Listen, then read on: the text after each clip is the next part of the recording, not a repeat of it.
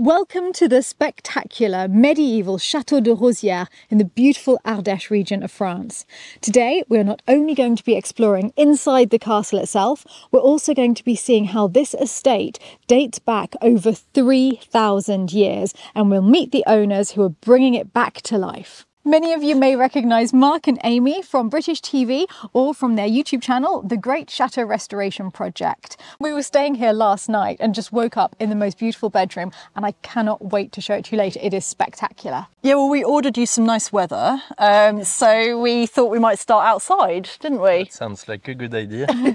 We brought you down to the garden here because this really shows you what an outcrop we're on. This was a primarily defensive location, and it was chosen because the outcrop is a natural defence that goes out into the valley, so you can see the marauding troops coming up either valley. From miles. It was the heart of the religious wars around here. This place has seen quite a bit of action. So this was Protestant Catholic fighting? Yes. And before that, it was French-English fighting during the 100 Years War. So it's only now that the region's getting a bit of a break. Yeah. And that they will allow an English Protestant into the chateau. Tolerate. Tolerate, yeah.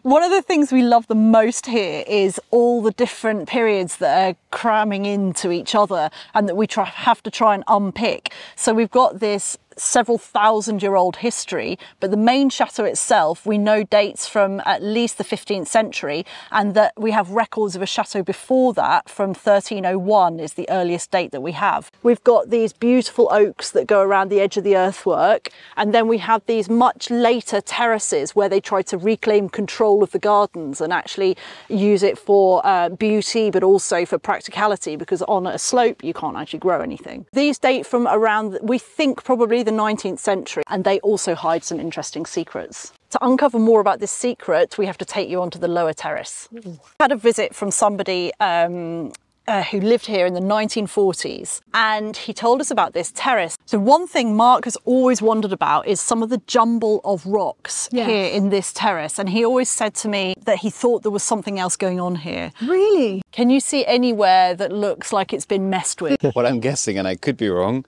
is this bit, because it looks like the start of an arch. Is there an ending of the arch? Oh yes, there. Right. Oh, there's a whole arch, yes. So there was a buried orangery here. No. I know. That person told us he remembered several arches along this terrace.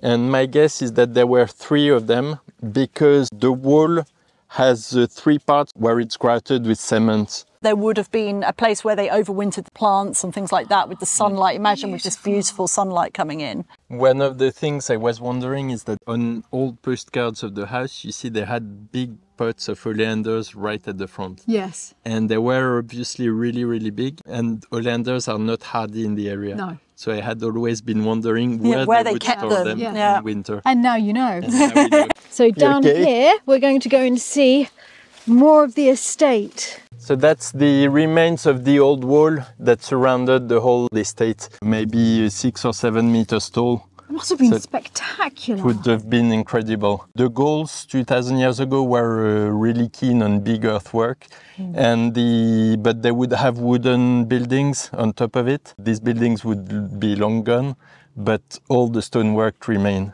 So we could be looking at the remains of a 3,000-year-old wall here. Yeah, possibly 2,000 or 3,000, yeah. It's an impressive amount of stones when you consider they had to carry them all by hand. Oh, there have been a wild boar here. Oh, is that wild boar? Yeah, they like churning up. It's okay as long as they don't go in the vegetable garden. It really is a wondrous land with all of these moss-covered ancient stones and the views and the valley in the distance. Most of the oaks that are planted along the wall were probably planted at the same time as the wall was built. What we see is offsprings of the original one, but actually the size of the stump, this is only one oak that used to have several trunks, but one original oak. The area is really, really dry, and an oak like that grows very slowly. So this one is probably many hundred years old. And they're still alive today. And to think that we're walking in the footsteps of people who've been here for, well, millennia. These are actually all the paths I uncovered since we've arrived. They were completely covered in trees and brambles. But Mark worked out that there would always have been a path here because it is exactly in between the wall here and a smaller wall leading to the next terrace. So this was always a path bordered with oaks. It's quite likely that no one used this path for over 100 years. That is some way to make an entrance. We might like a lift. I have to say that suits you. Well, with 130 acres and a limited amount of time to get you around, I thought this might help. I love it. In the 1960s, the entire estate was planted in Douglas fir and they wrecked the old terraces, Yes. and the whole thing was just this big, black, dark, sombre mess. And what we're trying to do is encourage biodiversity, different growth, and create some different spaces. And so I'm going to take you now to what we call the sunken garden, which are going to be planted as subtropical formal gardens. Subtropical formal garden. Yep, we're very, very excited about this. I'm loving this.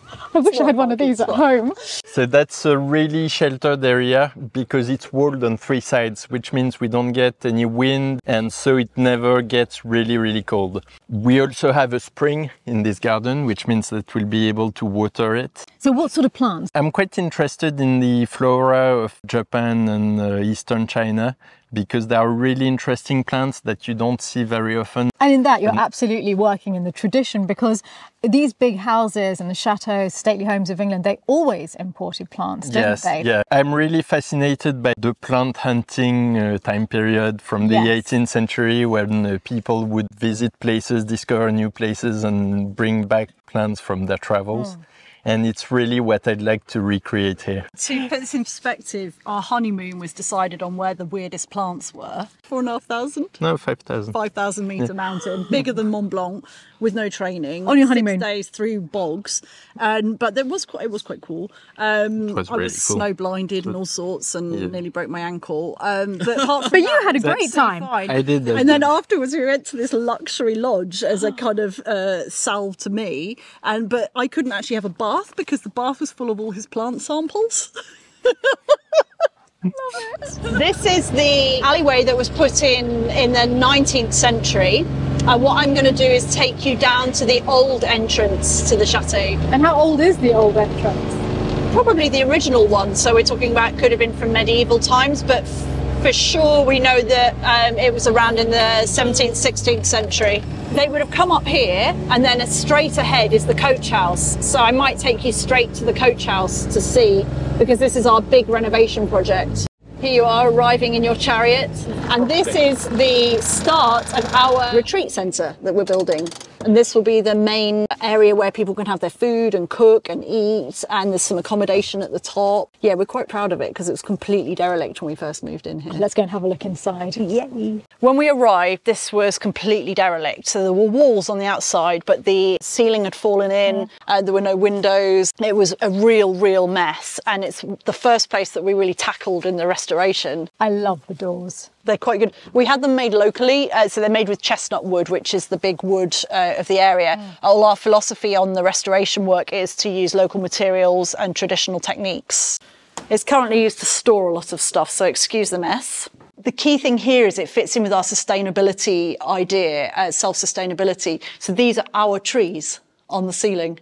And the Tomette tiles that we got are from Burgundy, so it's not that far from here. We had local stonemasons, so they know the local techniques about how to manage the stones. We kept quite a lot of the old features because it was the coach house. We found an old forge in the corner. So is this where they would have done all of the repairs for the coaches themselves, but also for the shoes of the horses? The reason we think that is because there was lots of charcoal in the area around here, and there were also bits of metal everywhere, so horse shoes and nails and things like that. We can't know for sure, and I'm sure they wouldn't have had a full-time farrier, but yeah, for sure they used this to do some of the metal work. It's great that you're keeping everything. Yeah. And I really do love the fact that you've used your trees. They're great. And so visibly as well. Yeah, leaving the bark on. Now we're going to go up the external staircase of the coach house to see what you've done upstairs. Yes. We're accompanied by quite a lot of animals on our way today. We're well accompanied. Oh, this is lovely. Isn't it nice? And this was completely fallen in. We divided it up into just 2 rooms with ensuite bathrooms, which will be part of the retreat centre eventually. But for the moment, this is where we're hoping to live sooner rather than later. The thing holding most of it up at the moment is me making the tiles for the bathrooms. You're making them yourself? Yes. This is where I'm making a splashback for. As you can see, I've been sketching on the wall. It's so lovely. You're putting your own stamp on the place. Yeah, we really want to do things that tie in with the history of the place, but also come very much from us. All along this side, there are some really interesting features that were probably used for the stable boy or somebody who worked here. There's a fireplace, and then beside it, there are these 3 little trays with holes in the bottom, and they would have been used to put embers in from the fire and then cook the food, and then the cooled embers fall in the bottom, get scooped out, chucked out the window or put outside. And then beside it is this little stone sink, which just would have gone straight to the outside, and then the cupboard. So this was probably somebody's mini kitchen in the past. And we decided to keep all those features and make them a part of the future as well. It's actually quite advanced for its day. And in the 19th century, this would have been luxury. Yeah. Next stop on the tour, I'm going to send you up with Mark in the Ranger to see the top of the estate, the old Gaul platforms from thousands of years ago, and some of our big sustainability projects and our wine project. Oh, I love it. And I love going in the Ranger. I'd go anywhere in the Ranger.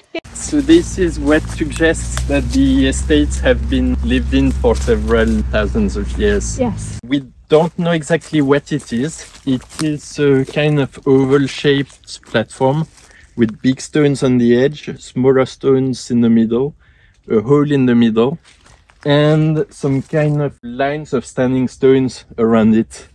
How mysterious. It feels almost ritualistic. It could be a burial site, it could be an astronomic observatory or something, because we're right at the top of the ridge. One thought is that if you put a big stake in the middle, you might be able to line the shadow with some of the stones around. We don't know how old it is. It's probably at the earliest 2,000 years old. So that's the youngest? Yeah, the youngest. Maybe 30 or 40,000 years old. It feels to me, I have to say, it feels older than 2,000 years old. Yeah, it could well be.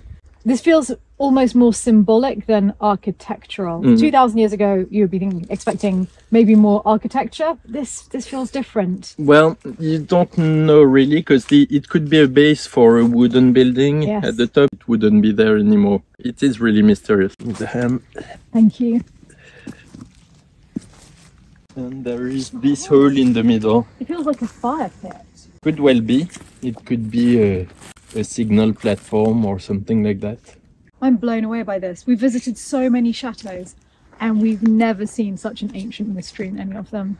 This, I'm sure, is the oldest. We've had a team of archaeology students with their professors coming here, but their professors were medievalists. They said it was too ancient for them. This is not their specialty. So they didn't know. Yeah. And then there are holes all the way around the platform. My goodness. So that's completely hollow. Why? Why did they build it in that way? And there's another one here. Yeah, it seems to be straight in. One other thing I can't explain is this yellow deposit here on the stones. It looks like sulfur to me. There shouldn't be that much sulfur in granite. Mystery upon mystery. Yeah. If any of you have any ideas, then please let us know in the comments below, because really this is a mystery that still needs to be solved. I wouldn't be able to sleep at night living here, like wanting to solve the mystery. I would love to. To show you the cistern now. It's huge! Yeah. So this is a cistern? Yeah, so that's probably 19th century.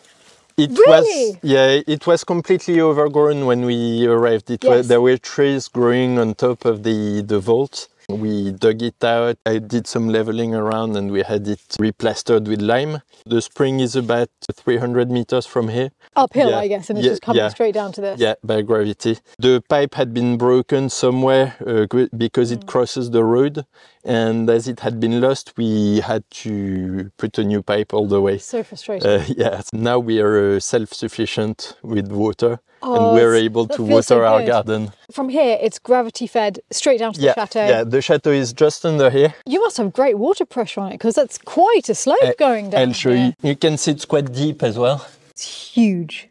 It's empty at the moment. I wanted to clean it. I'm going to open the tap to show you the water we have. You are so, so lucky. We have nothing but trouble with our garden water and the water pressure. I am really proud actually because it was all our work. It had been completely abandoned. Well done. It's a huge achievement. And from here you can see just how great the drop is. So the water pressure is huge by the time it gets to the gardens. And what a spectacular view of the chateau. Now we're going to see one of our latest projects, terraces we just cleared to plant some vineyard in the springtime. Do vines grow well here? Yes, actually I have records that vines were already planted on the estate in the 9th century. 9th century? Yeah. All the valley used to belong to monks at the Abbey of Saint-Bernard in Romans. In their records, they're talking about vineyards being planted down the Vallée de la Daronne, which is this one. It may have taken 1,000 years, but finally vines are returning to the valley. Exactly. I know it's possible to grow vines, so and I like wine, so one of my great-great-great-grandmothers set up a wine business in Champagne in 1808, and this wine business has been in the family since then. It's really a family thing. So now we need to have a big bonfire to burn the stumps, and hopefully we'll be planting in the spring. Do you suppose that a wonderful view makes a wine taste more delicious? I'm sure it does. Yeah, I'm certain of it. Especially when you come up here and drink the wine that you've produced from the vines from this soil. That's the best. How much wine should you be able to produce from these 2 terraces? 6,000 bottles or something like that. Do you think that'll be just about enough for your family consumption? No, a bit tight. Let's go and have a look around the house. The moment everyone's been waiting for. The staircase. Oh, hello, Clément. And hello, Juliette. Hey, baby pie, have you got... Oh, you've got a car to show everybody, have you? That is an excellent car. I'm going to show you the Grand Salon. Oh, what a huge room! And filled with beautiful things. It's a bit sort of antique junk at the moment, as in it's all just a big jumble of treasures we found or things we've had in our lives in here. It's the place that we store all our favourite antiques that we've bought and the bargains we found and the things we both had before we were married. We know that it was closed off for most of the last century and possibly even earlier. Nobody used it because it was just the big grand room. What a shame. I know, and we really want it. That's part of our philosophy, is to bring back every corner of the chateau to life. And so the children play on the floor in here. She's already ready to get down with her car, I believe, and start playing. We try and play the piano with the kids in the evenings. And the best thing about it is the evening sun comes into here, so it's a really beautiful place to sit in the early evening. It is so idyllic. I'm sure so many people around the world will be watching this. Just thinking this huge chateau, children able to run around everywhere, explore the place, grow up with all this history and nature. It's amazing what you're doing. Thank you. It's a bit of a balancing act because children also like to play with delicate antiques. And that can end in disaster sometimes, but we also like the juxtaposition of antiques and Lego. Which is good, actually. It's lucky because you definitely have that. What are some of your favourite pieces in here? I would say, weirdly, Mark will massively disagree with me, but this bureau is an Art Deco one. We got it as a set with a table, and it was at an auction in Lyon. Nobody wanted it, and I think we got the entire set for €150 because it wasn't fashionable, and it's got this most beautiful marquetry, and it's just a real statement piece. The fun here is finding pieces that you couldn't put anywhere else, like in our little apartments we had before, or the house we lived in before this was a tiny wooden house in a jungle in the West Indies. The whole house was smaller than this room, And so we've gone from that to this, and we really like to celebrate that with massive pieces of furniture that nobody else wants. But in fact, that's quite a link. It means that you're really good at choosing the best places to live. I know. Sounds amazing. Yeah, it was pretty good. And we did sort of live outside a lot there, which is, I think, why the outdoors has always attracted us to here. But in terms of now managing to buy huge pieces of furniture and objects, can you tell us more about the painting? Because that would not fit in a flat. No, exactly. One of the massive tricks was trying to hang that thing. I actually insisted that we had an inflatable bed underneath it for the first 2 months that we had to be hanging, because I didn't trust the hanging. Every year, this auction house in Lyon, which is quite close to the Alps, do a fabulous mountain sale, and they have paintings and artefacts from the Alps. We just loved it. It's perfect here. The major puzzle, and I don't know if you or anybody watching can help us, is we can't work out which mountain it is. Whereas we've got other mountain pictures in the chateau, and we've gone and we found where they are, and we've stood where they actually were painted. Yes. But this one, it's a real mystery. So if any of you think you know, then please let us know in the comments. Do you recognise this mountain? I definitely don't. I'm going to be honest. I'm not a skier, hate skiing, too fast. But I love just sitting in mountains and looking at them and being in the snow and stuff. So that brings that part of our lives into the chateau. I like the fondue and the hot wine. Oh yeah, me too. I think we definitely have the same approach. Right, we're going to take you now through to the dining room. This room is the party piece room of the chateau at the moment. We've done the most work in here, I'd say. It's not used in winter because it's very, very cold. No radiators and single glazing, lots of windows.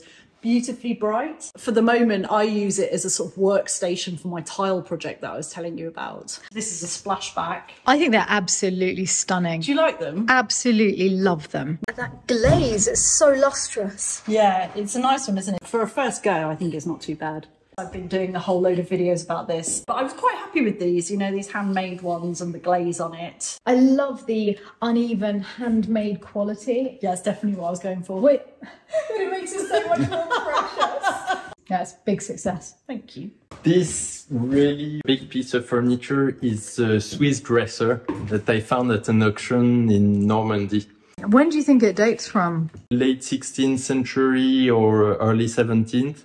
It is probably mostly from that time period, but it might have been changed a little bit. It is a really stunning piece of furniture, in my opinion. It was really meant to be in a dining room like this one, because it has this little fountain. It's a tin fountain.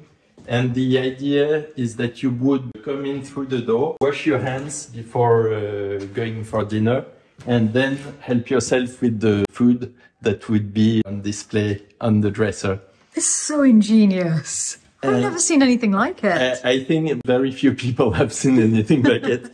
What I find really interesting is the marquetry work on it, because it's not painted or anything. It's all inlaid little pieces of wood, of a lot of different woods. And the color gradient was made by dipping the piece of wood into hot sand, so that it would burn one side. They would manage to do very subtle nuances of wood. And so they burnt the edges to make them look like bricks. It's so clever.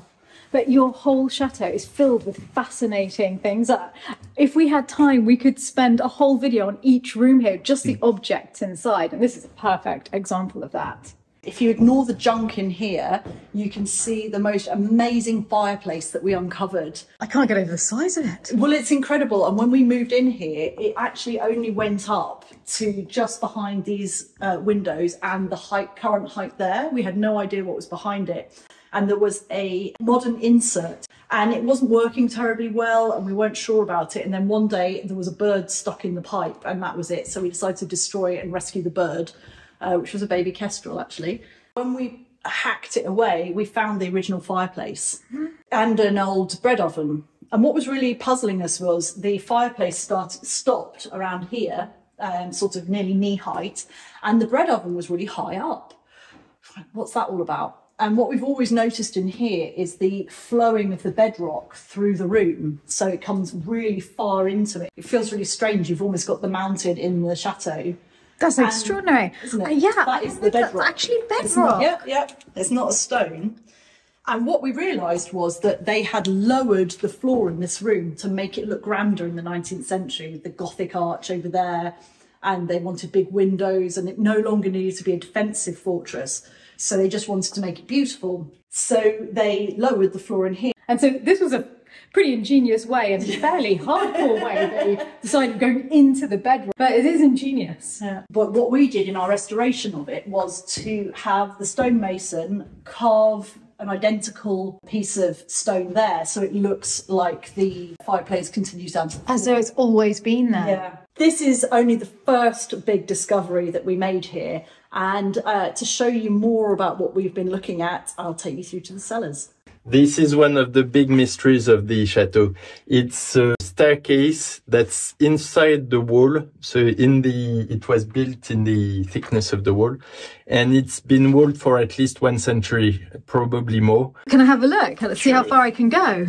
It is probably 15th century. So this dates from the 1400s and just stops here. What is behind you? We don't know, because there's a wall and we can't go past it. So one day we will drill and see what's behind. You have to find out. What if the treasure is there? I really can't wait. And that's not the only secret of this part of the house, because we recently learned that there are cellars underneath.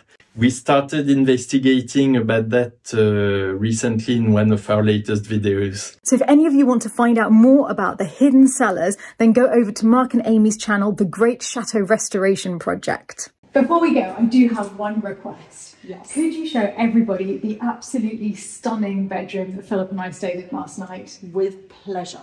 On our way to the most beautiful bedroom imaginable, Mark has offered to show us one of the ancient documents of the chateau. So these are very ancient manuscripts that we were lucky to find.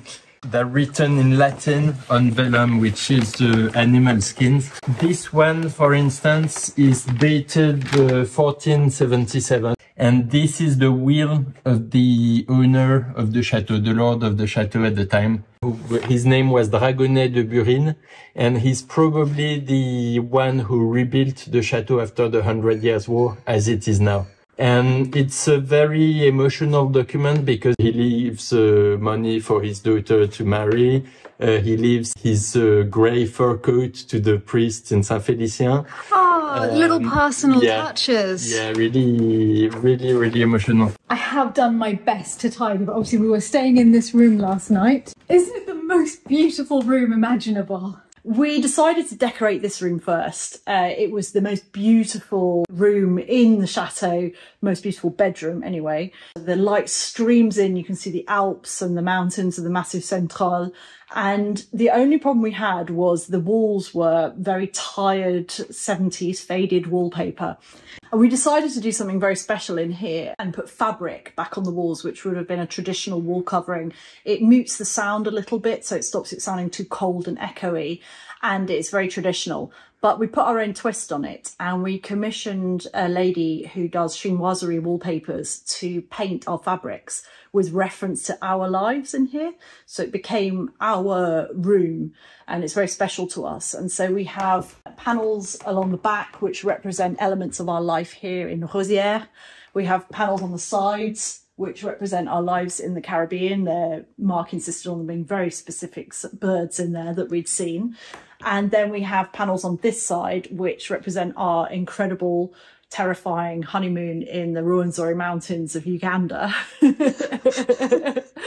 And so when we sleep in here, which actually isn't very often these days, but we wake up and see these views from our life, and it's beautiful and bright, and the children love it. I can't describe how much I loved it. I think it's one of the most beautiful and touching wall decorations that I've ever seen in a bedroom, because it's so personal and symbolic for you. That's really kind of you to say so. I mean, it's obviously not fitted properly yet. We had some issues with the fabric creasing, but we put them up just to see if they would look good, and they do. So we've just got to finish that bit of it. We're going to move on to the top floor long term. This will be the luxury bed and breakfast room that we rent out from time to time. Well, I have to tell you that you might have some difficulty shifting us from this room once you open the B&B, because we just love it so much. And the whole chateau is spectacular, filled with history and nature in a way that we haven't seen in many of the other chateaus we've visited, because you have such a huge estate with these spectacular views and history going back 3,000 years. That is very, very special. So thank you so much for showing us around. Oh, it's been really glorious having you here. It's so nice to have such positive people coming and people who understand our project and appreciate it. We know what we're going through. Yeah, but you're coming to La Lande soon? I really hope so. Yeah. Excellent. Look forward to seeing you there. Wonderful.